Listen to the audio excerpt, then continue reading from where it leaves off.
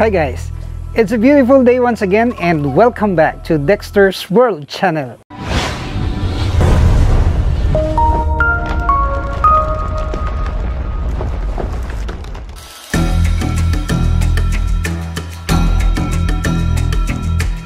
Let me inspire you about this fish breeding, and actually what we're gonna show you today is the actual preparation of our mud pond for our koi fry.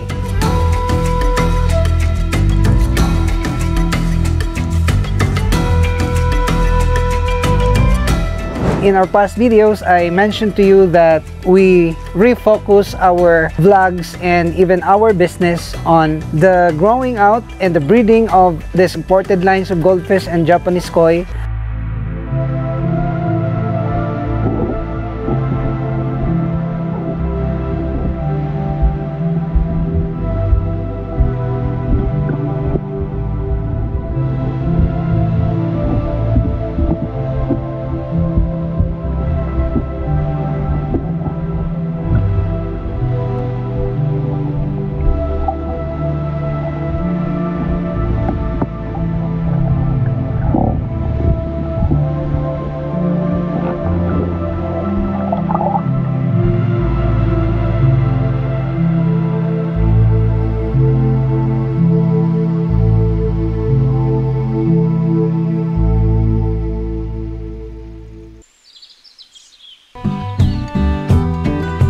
And we have a dream actually to do some grow out challenge in the future, and that's gonna be fun among the fish keepers and fish enthusiasts and even koi enthusiasts.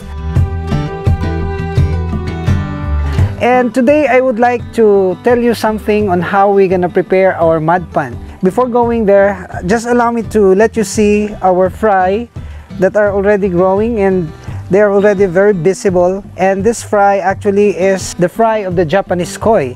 This is a surprise because I don't want to tell you about what kind of koi is this, but this is a surprise that you're gonna wait a couple of months from now, because this koi had been our favorite koi here. It's beautiful colors, and we were able to breed this one. And this time we're thinking about importing good lines from, of course, direct from Japan. These are Japanese koi. And come on, let's go over there. I reduced the water just last night. This is the tank that we utilize for the catfish, but I would like to transfer all the breeder catfish right here. We're not breeding yet the catfish because we are running short of this tank.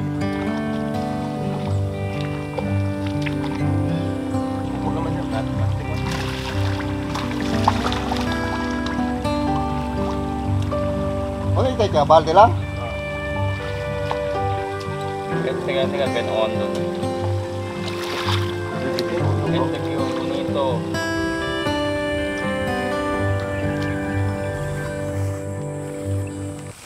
So we are halfway of our desire to get all the fish right here, and our staffs are here. They're actually been here last night, and we're trying to get all the water. You know, Mowgli is here.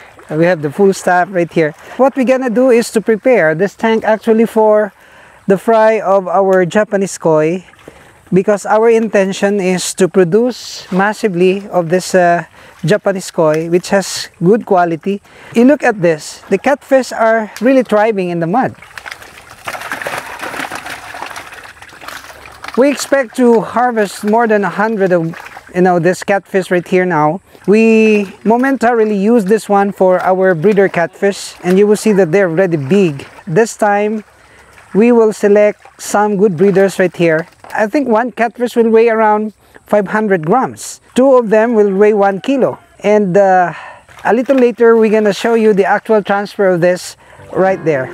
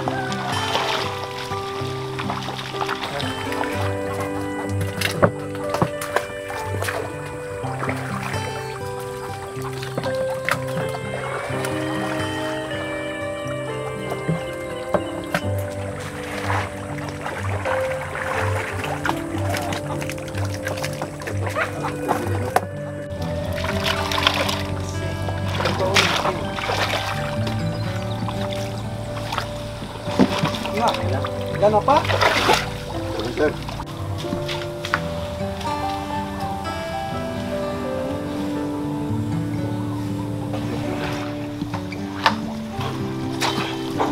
Yeah.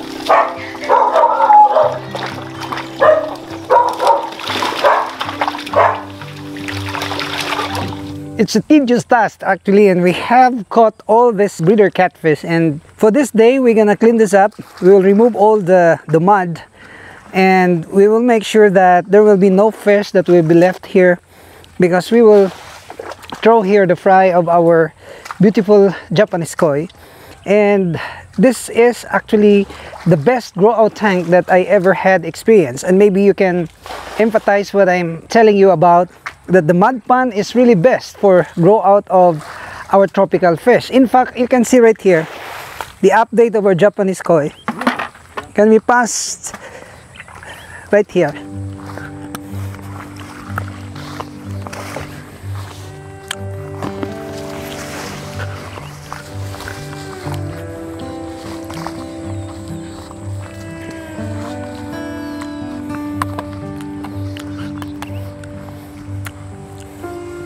We have placed in here some 5,000 Japanese koi fry, and they're already big.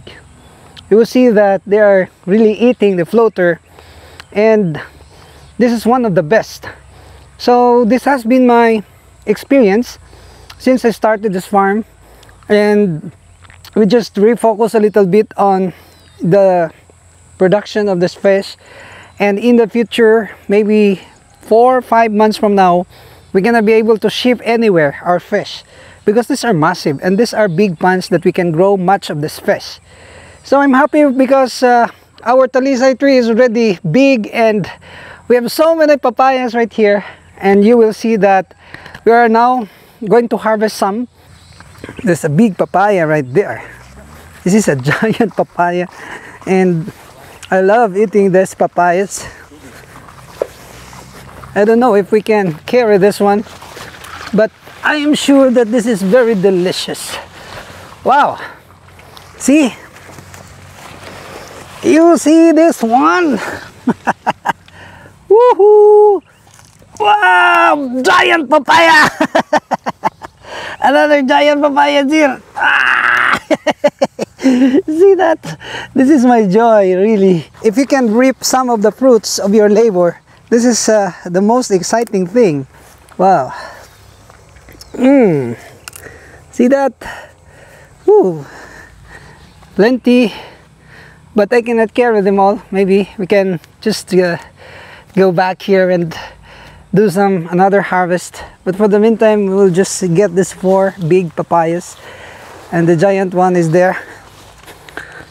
Wow. I don't know how to carry this one. Yes. Yes. Ooh, wow.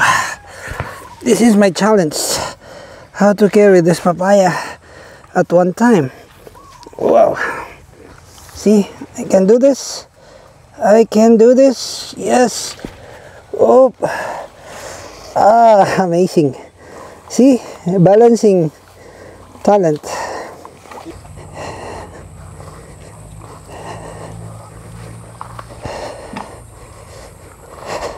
If you will plant seeds of papaya, you will harvest the fruits of this papaya. That's why I said that you cannot expect to harvest apples if you are, you know, planting cactus seeds. So what I am pointing out is, if you have that clear vision and you have the positive mindset, you can really in the future harvest good fortune.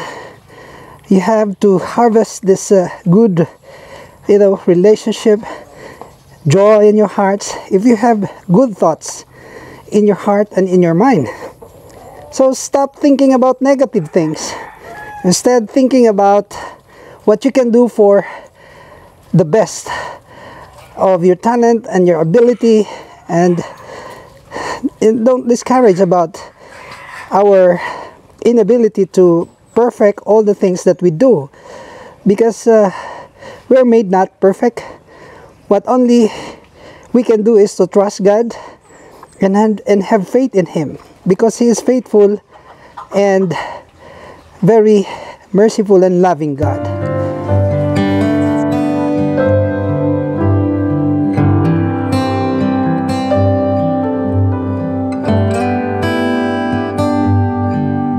So these are all the things that we can share with you so far. I hope you will continue to like and share and follow our videos.